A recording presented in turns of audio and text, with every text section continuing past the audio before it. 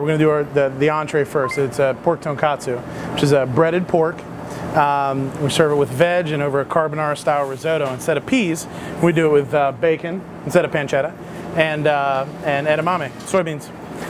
One of my favorites. It's a great dish. It's kind of a fun twist off of an Asian Italian dish.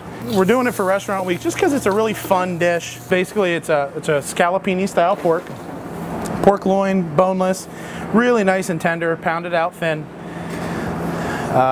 done with a sauce that's a twist or a takeoff of our Chinese brown sauce with a little white miso, heavy cream, and shiitakes, julienne carrots, kohlrabi, and a little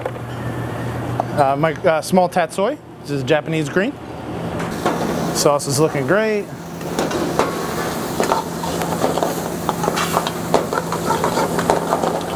Don't burn your rice, kids. I really do like this dish. It's rich.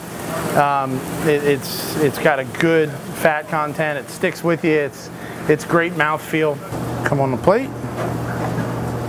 Get these guys.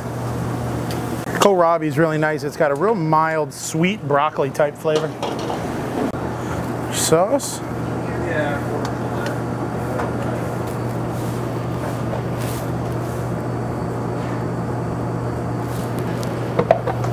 Scallion, sesame seeds. There you go.